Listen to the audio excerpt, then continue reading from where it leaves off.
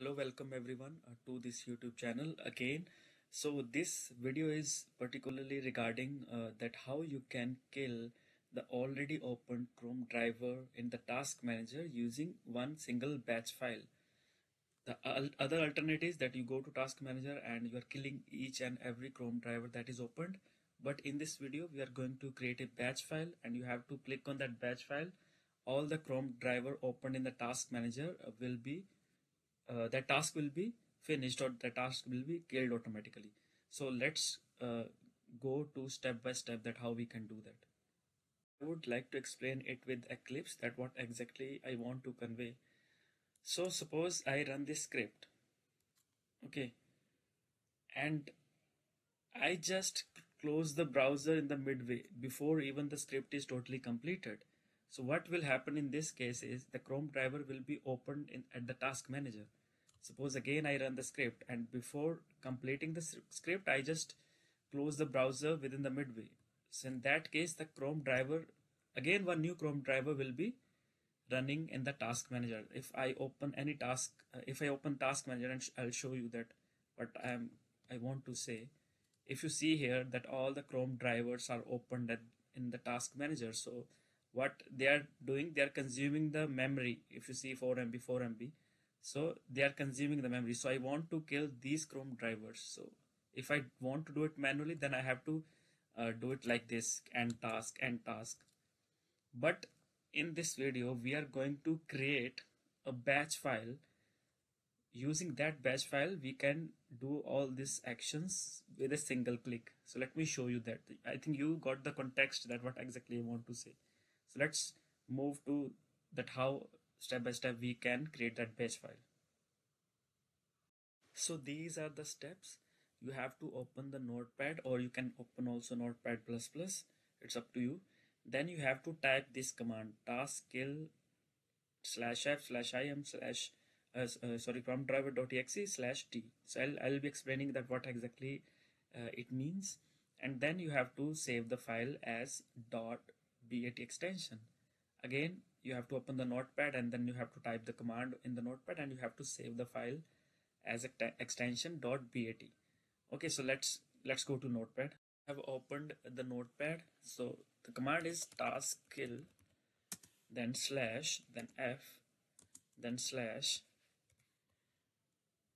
im, then chrome driver .exe, then slash, then t.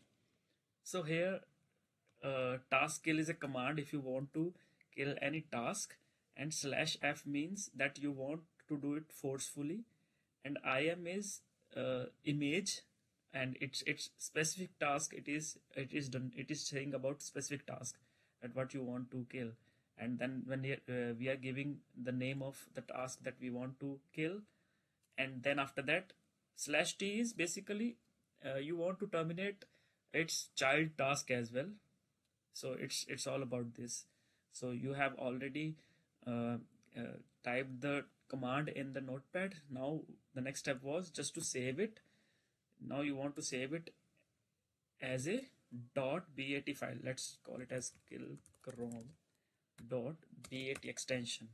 So I saved it as a .bat extension. Okay, so let's go to the batch. So now we have this batch file that we have recently created. So let's edit it and just recheck it that if command is exactly the same. Okay, it's task kill /f/im chrome driver exe./t. Okay, so now we got this batch file. So let me check the task manager if there's any Chrome driver already opened over there. So if you can see here that we have already around 7 Chrome drivers opened in the task manager. Let me close this and let me double click on this. Okay, and we'll see that what happened. So I double clicked on this and this command line opened and it executed whatever command that we have given in the kill Chrome driver batch file. So let's again go to the task manager. So if you go here, you are not able to see any Chrome driver. If you see it by alphabetical, so you're not able to see any Chrome driver. So it means it killed all the Chrome drivers that are running in the background.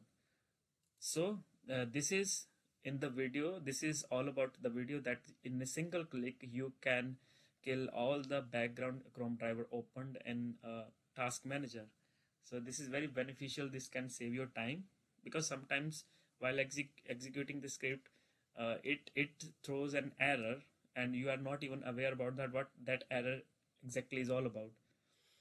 Then you need to check that, okay, if it is specifically related to because so many Chrome drivers are open in Task Manager, then you can try to kill the Chrome driver and then you can try again to run the script. So that's all from this video. I hope you like the video. Thank you.